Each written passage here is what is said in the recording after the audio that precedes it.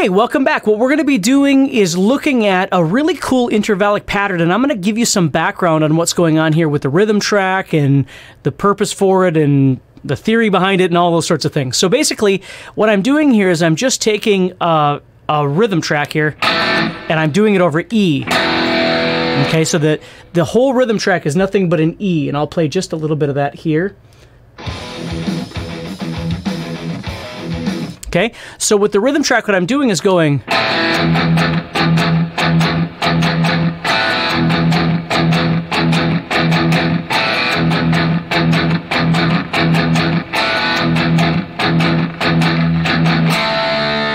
Okay, that's all the rhythm track is. And the reason it's like that is because it's just going to be this one chord. I'm not making a chord progression. What I'm going to do is with the arpeggio, the intervallic movement over the top, I'm actually superimposing chordal ideas over the top of this, which is really what I want you to understand is that just because there isn't chordal movement in the rhythm section doesn't mean that you and I can't create chordal movement within the context of our solos. So what I'm using here is I'm starting off using really 4 different chords. Now I'm in the key of E minor. Okay, and the relative major to E minor, if you know this, the relative major is G major. So I'm using a G major arpeggio, and what I'm actually doing is a G major 7, which actually fits in the key of G major. So my notes are going to be those. So I've got my G, which is my root, my F sharp, which is the 7th. Okay, and then I come up here, my D, that's the 5th. And then up here, I've got that F sharp again, which is the major 7 again. And then what I'm doing is just adding a B. As best I can, I'm adding a B in the 5th fret, or excuse me, 5th string, 14th fret here. Now that one's kind of a bear to catch, but let me show you what the pattern is. So what I'm doing is I'm just creating this intervallic string skipping pattern.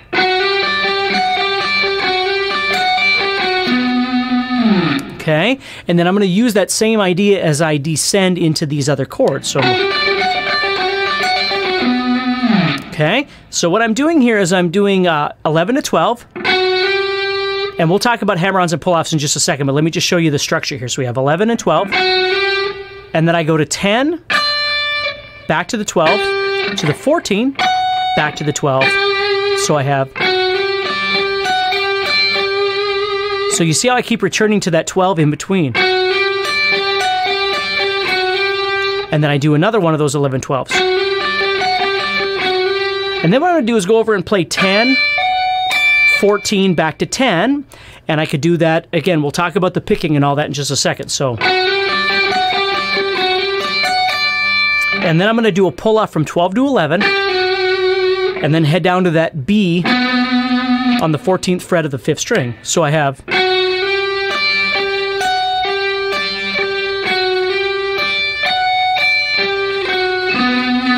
Now, I'm going to give you some suggestions on the way that I pick this, but I really want you to understand that the most important thing is you find what works best for you in the process here. So we do have a tempo that we want to try and achieve. We may not get that fast. We may wind up playing it slower, and there's nothing wrong with that either. But I just want to show you, I mean, there's a number of different things going on in this lesson. Obviously, we've got this idea, this theoretical idea of having a kind of a static chord going on in the background, or a singular chordal structure going on, and how I'm going to superimpose these chords over the top. But then we've also got another little mini lesson in there, which is a technical lesson of being able to pick all this stuff. And then I guess the third one is the visual idea of being able to play these patterns, okay? So just because it's in E minor doesn't mean that I have to do things that are just E minor, you see? So this G major 7 is going to work really nice over the top of this. Now the way I pick this is I start off with that hammer-on, and then I've got a down, up, down, up. So I'm going... So this is always an upstroke, and the ones on this string are downs. Then I'm going to do a hammer-on here, again. Now right there, what I do is I pick the 10, and I pick the 14, and then I do a pull-off at the end. You would not have to pick all of that if you didn't want to. So it looks like this, nice and slow.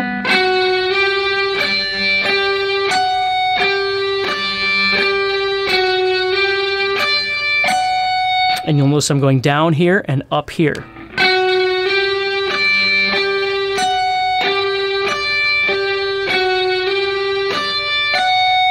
Then I would do a pull-off. Then I would play this one. Okay, with a down.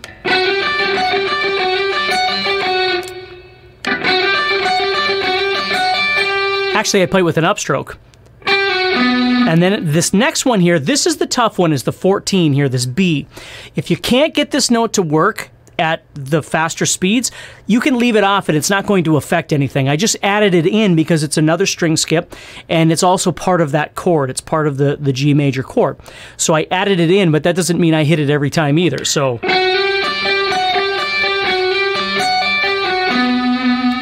I would do that with an upstroke, although you might do it with a down or something like that, or you might just hammer it and it would be fine. So the pattern that I'm doing is going to stay the same. The shape that I'm going to be playing with these other chords is going to have to change a little bit to accommodate the quality of the chord, and you'll see that in just a second. So I've got my rhythm going underneath there, and I've got this.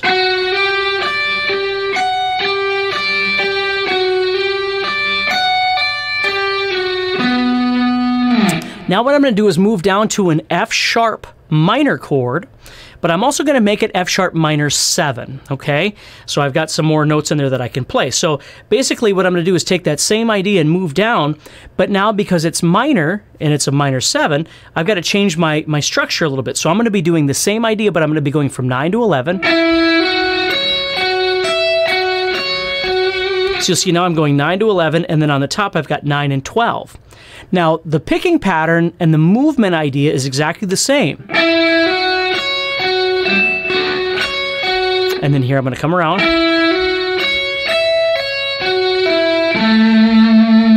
Okay, so with these notes, I'm outlining the F minor 7 chord.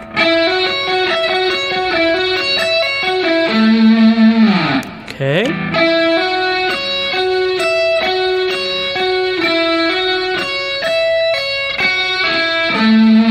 And again, the big thing is as you practice this slow, you're going to start kind of figuring out what fingering seems like it's best for you. Now, needless to say, with this sort of idea, if we want to get it to a bit faster speed, we can't do it all down, right? We're going to have to use some alternate picking in there. But one of the biggest, most important things that you have to learn about your playing is what comes out naturally.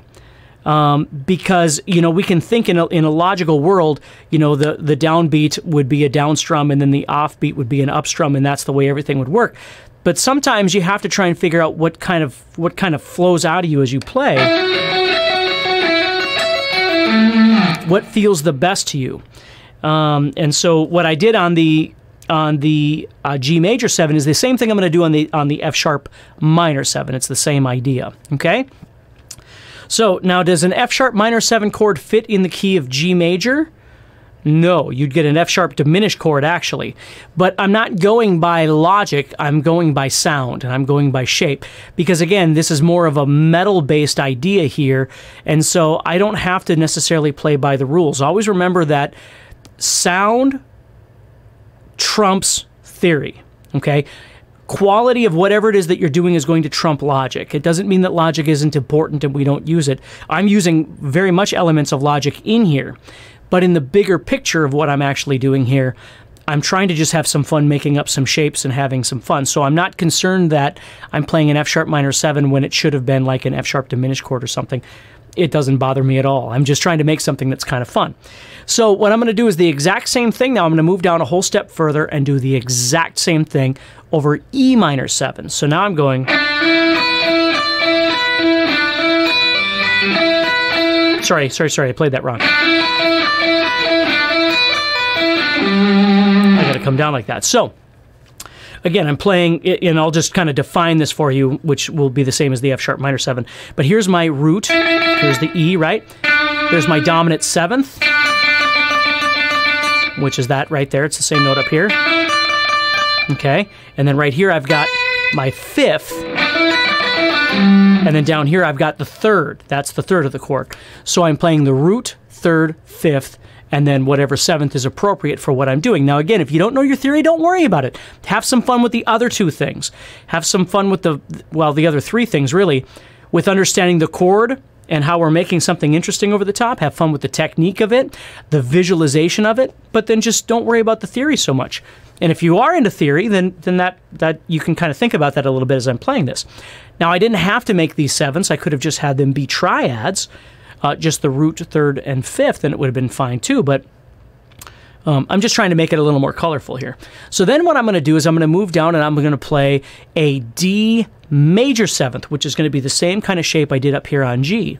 So I'm going... The only difference, though, is down here, to make things a little more interesting, I'm going to change up the pattern. Okay? So now what I'm going to do is start off the same, but when I go to this note, I'm going to do it as a pull-off, and I'm going to change the shape of it. When I say shape, I don't mean what you're looking at, what I'm playing. I'm going to change my pattern, okay?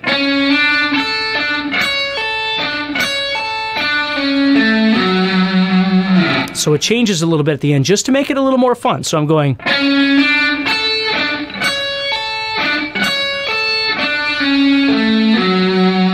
Okay, so we start off the same, doing this 6 to 7.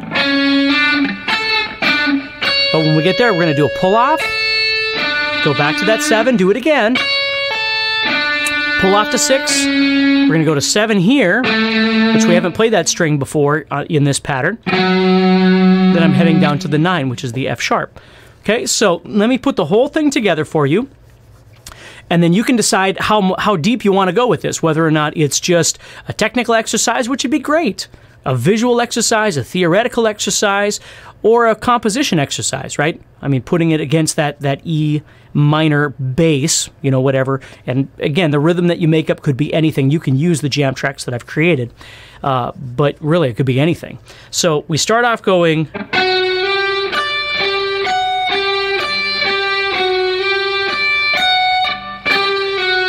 Then I move down.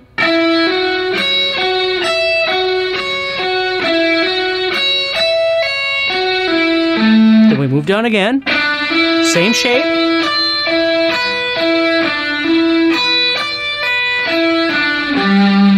Then I'm going to move down and do D major 7, but the pattern changes.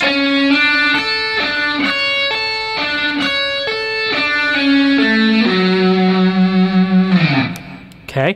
Now the nice thing is everything is straight eighth notes, so it's just toot, toot, toot, toot, toot, toot. So what I would suggest for you is you just build up one pattern. It might just be that. And get used to the picking of that hammer on, and then the down, up, down. So you see how I'm doing the down, up, down, up, down, up.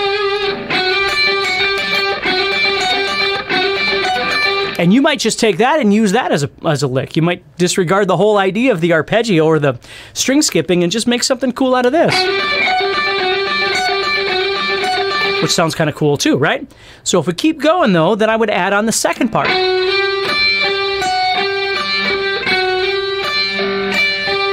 And again, however you like to pick it. And if you want to end there, when you first start learning this, it might be a good idea to avoid this fifth string note entirely, to give you a little chance to breathe. If you go, then you've got time to go.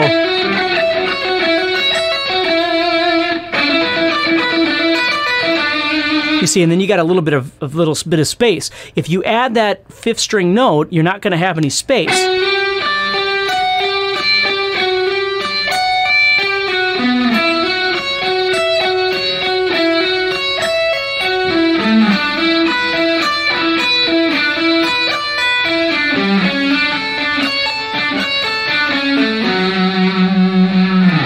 Okay, that's how this is going to go.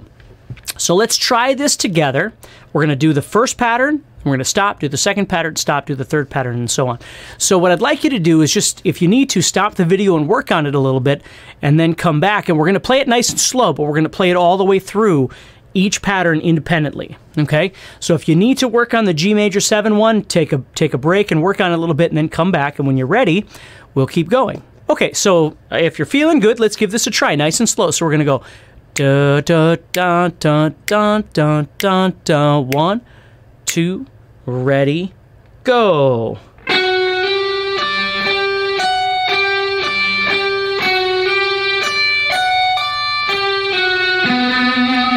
Now, before you worry about going anywhere, going on to the next one, kind of analyze what you've just done and think about what's hard, right? Is the string skipping hard? Is the hammer-ons or the pull-offs hard? Is it keeping the strings quiet as you're playing? Is that what's hard? Do you have too much distortion on your amp so you're getting too much noise?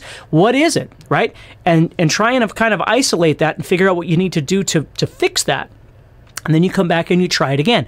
As you continually keep trying to make it better, don't keep making yourself go faster. It's one of the biggest mistakes people make when they learn how to play guitar, is that they make a mistake and then they get frustrated and they come back and then they, for some reason, maybe it's just because of the adrenaline, then they play it faster and faster. Well, that doesn't make it any easier, and it certainly doesn't keep it clean, right? The goal is to play it slow as many times as you need to until your brain starts understanding the pattern, okay? So to get a bit cosmic on you, and then we'll move on to the next pattern, the next shape here.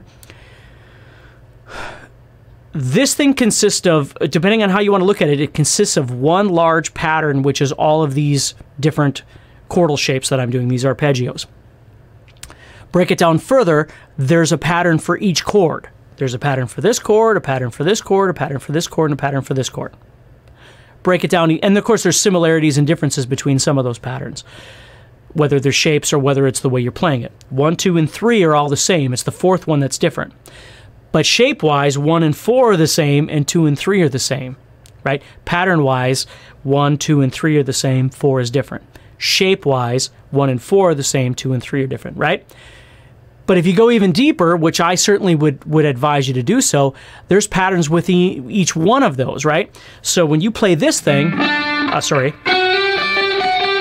in my mind, that would be the first thing to practice. And then would be the second thing to practice.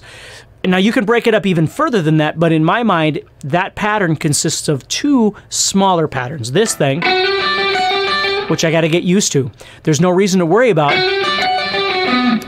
the second part until I can actually do the first part. So the question always comes up, well, should I work the first part of this up then until it's really fast and then start working the second part up? Or should I work the first part up until it's comfortable at a slow speed and then work the second part up at a slow speed and then connect them and start raising the speed together? And the answer is, I don't know. It depends on how your brain works. But be aware that they're 2 very different ways of practicing, right? If you practice this, and you get that really fast, but this thing is really slow, they're still never going to come together. Okay, so for me, it's always made more sense to keep everything balanced.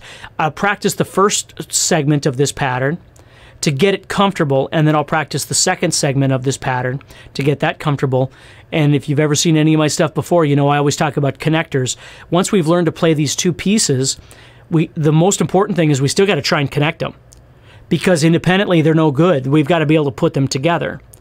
So the first part of this has to connect to, which has to connect to, and that's again why you might leave out that 5th string note, to make the connector between the movements between the chords a little bit easier. It's entirely up to you how you want to do it. But don't kid yourself that learning how to play this sort of thing isn't psychological. It's all psychological. I mean, it is physical too, but you've got to really break down what's the best path that my brain takes to get me from point A to point B.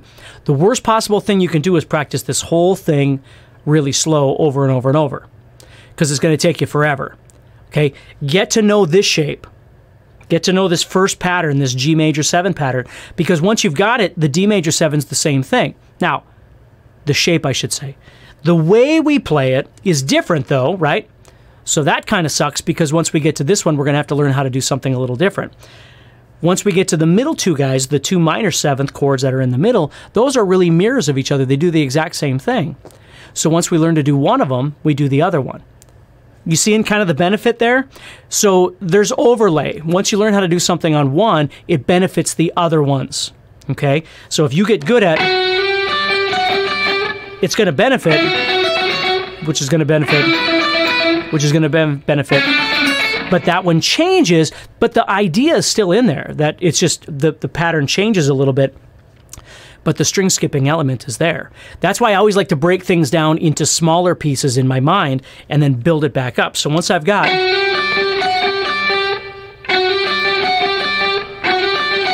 and I'm concentrating on keeping everybody quiet and keeping my fingers loose.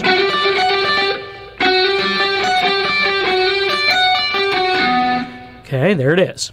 Now I can do or don't play this note. It's entirely up to you, but then I got to move over. But the good news is I can see it. And the movement is the same. The fingering's a little different, but the movement's the same. Then I move down. Then I get to this bad boy, which is a little bit different, okay? So now to finish this up, at the very, very end, when I'm on this chord, after I've done this thing, I think I do it 3 times total. So once I come off this,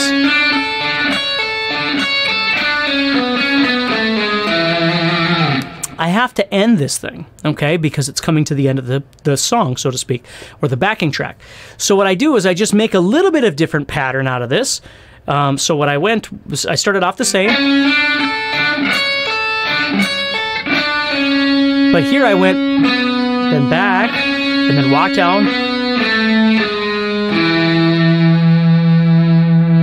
Okay, now you'll notice I'm right there, I'm playing.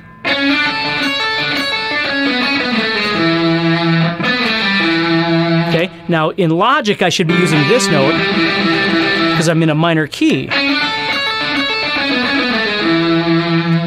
Okay, but I went to this note, which is actually a major note. Now that makes no sense whatsoever, but again, in context of playing this pattern, it sounds kind of cool. So my point is don't get into this mentality where when you're trying to create ideas with your solos or with your songwriting, that once you've established yourself as being in a key or you've established yourself as using a particular scale, that you can't do anything else. Like, that's it.